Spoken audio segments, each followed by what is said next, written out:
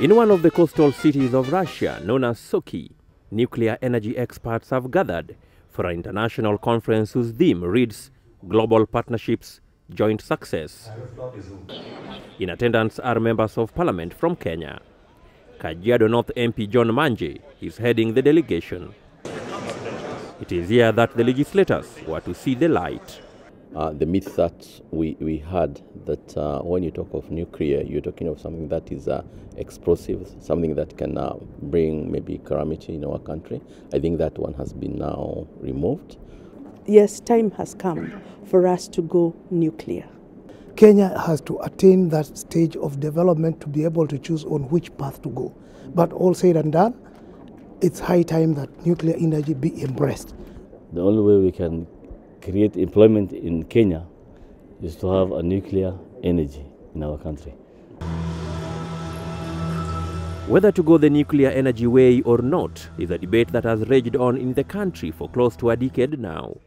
The question of how to generate reliable power to meet the country's ever-growing demand has continued to be a thorn in the flesh, with manufacturers crying foul over what they term as high electricity tariffs.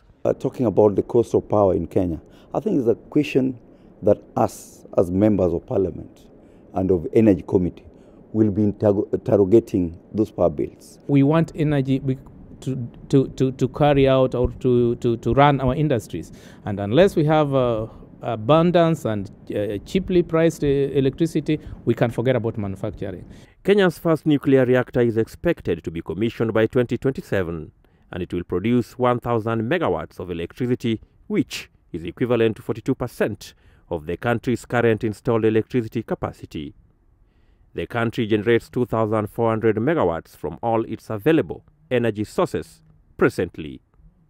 Kenya joins a growing list of African countries that are in hot pursuit of nuclear power. Currently, it is only South Africa that is enjoying the benefits of nuclear electricity in the entire continent. Proponents of nuclear-powered electricity in Kenya believes that it will bring down significantly the cost of electricity in the country. Okusa, NTV in Sochi.